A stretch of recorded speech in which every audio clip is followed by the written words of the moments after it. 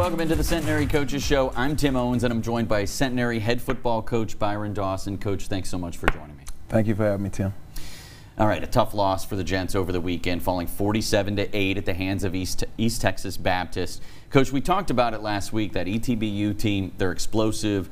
They're probably one of the better teams in the country, aren't they? Yes, they are, and we knew who they were going in. And like I said last week, it was going to take a high-level game and almost a flawless game for us to go out there and do the things we need to do. And hats off to Coach Rue and his staff and that team.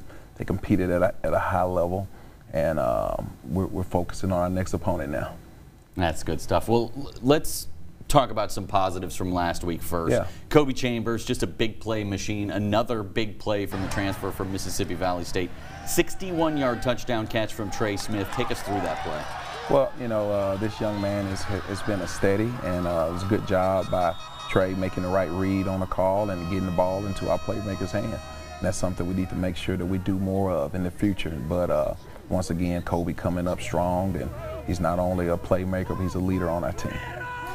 Other than the obvious, the speed, yes, what makes him special? Well, he's seasoned. He's played at the Division I level. He's a high-character young man. He listens. He's well coachable. He does the little things right, and so that carries over to the field. And I think that his natural ability and explosiveness, those some fast guys that's chasing after him and he's pulling away. And so to have him on our team, that truly is a weapon for sure. Special teams scored on a bad snap on a punt, and then on the defensive side of things, 2 sacks, 4 tackles for loss. That's the 4th week in a row the Gents have had at least 4 tackles for loss. What's been working on the defensive side of the ball with those kinds of plays? The guys are buying into our system and what we're trying to do as far as getting at the quarterback, but a lot of those sacks go along with our coverage. Coverage causes sacks, and so when you got good coverage, the quarterback has to hold the ball. But this is one of the best quarterbacks I've seen in a while. He really knows what to do with the ball. He knows where to go with it, and he leads the country in several categories. And ETBU has the #1 offense in Division III football right now. And so, to go out there and get some TFLs and get that quarterback down a few times, I think that's something to build on.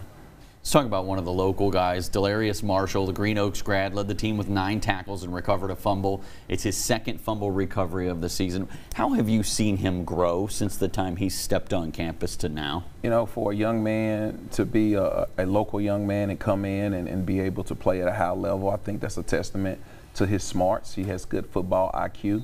But he's a hustler, man. He grinds, he gets after.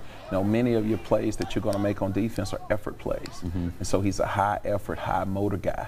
And when you do that, good things happen. You make plays, you're very disruptive, and that's what we like about Delarius. Well, let's put last week's game to bed and switch gears a little bit here. One of the driving sources to Centenary bringing college football back to Shreveport has been athletic director David Orr. It's been a vision for Orr for quite some time. He and I even had a conversation about it back in 2015. Taylor Nettle caught up with Orr earlier this week to talk about the Gents program. I'm joined here today by Centenary Athletic Director David Orr. Thank you so much for joining me today. Oh, my pleasure. Thank you. So before we get into how Centenary is looking right now when it comes to the football program, let's go back to the beginning of bringing this football back to Shreveport. What was the vision that you guys had? Well, the vision actually started with community before it actually started with the gridiron, so to speak. But, football brings together people like no other sport. It's a unique animal, I guess. And we just couldn't wait to have Shreveport root for a home team, college football team here.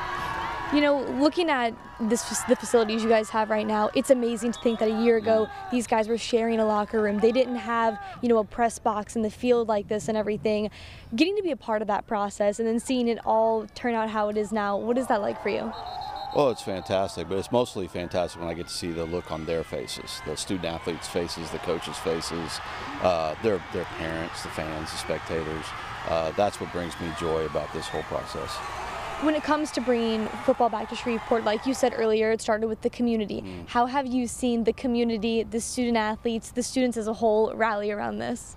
It's been more than I thought it was going to be. At first when you say we're bringing back football, then you look at your own coaches that don't, before we have football, and they're kind of wondering what's this going to be like, and is this going to be positive for me or negative for me? And after we bring it back and they see the first home football game all we saw was smiles and positivity, that rising tide lift all ships mentality. You know, when you are bringing a program back, the obvious question, who's going to be the man in charge? Talk to me about why Coach Byron Dawson? What was it about him that made him the perfect man for not only the job, but bringing football back to Shreveport? Well, let me start. So this is kudos to Byron, but we had an amazing pool of candidates for head football coach.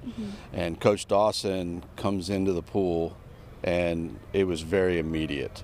It was obvious. The energy, his love for Shreveport, Bossier City, Louisiana, just felt like everything was just kind of coming together in that moment, and it almost felt like, okay, now we have football. Now we know it's going to be successful because we know we have the right coach. Well, thank you so much for joining me today. My pleasure. Thank you. We'll send it back to you in the studio. Thanks, Taylor. Coach, how much does it mean to you to have an athletics director who has so much passion for Centenary to start with, for the football program, and for you as a head coach? Oh, man, that means the world. You know, to know that your leader is behind you, and you know, when you talk to coaches, you know, we often talk about the administration, who's leading. That's the key when you take a job. And I knew from day one that this was the right guy. And it's just because he's a hard worker, he's a grinder, he's a visionary. He dreams big, and he has big dreams. He has loyalty to his school, but he understands people. He can connect with different peoples on different levels. And so to be under his leadership and to see what he's done in a short period of time is a testament to the fact that he gets stuff done. And so to be able to work for a guy like that is a great joy each and every day. Him and I had a conversation when I first moved back, and we were talking about you, and he said that he knew he wanted you to be the coach. Yes. Before you had applied for the job. Wow. So what was the conversation like from the time you got the phone call that said, hey, do you want this job? Why don't you apply for it, to getting the job? Well, you know, he just put the map out there and the plan of, and you know, there was a connection. For example, he wanted Shreveport on the front of the jersey, and so did I. And so from everything, we were just connected as far as having the same mindset and the same aspiration for greatness. And so I think that's important. And just to see how the community have received us, just to see the support from our leadership on campus, president, board of trustees, faculty, staff, it's just been love. And so to be at a place like that and to see the momentum and see what we've been able to do in a short period of time, it's because of the visionary David Orr and the time he's invested into preparing us for this moment. You said how the community's been behind you. Yes. He's known that was going to happen. Yeah. Since all the way back in 2015. That was part of the conversation we had. That's awesome. Yeah, he saw it way before any of the rest of us did. Yeah. Well, coming up, Taylor Nettle goes inside the huddle with Gents defensive lineman DeQuavion Lemons. Stay with us.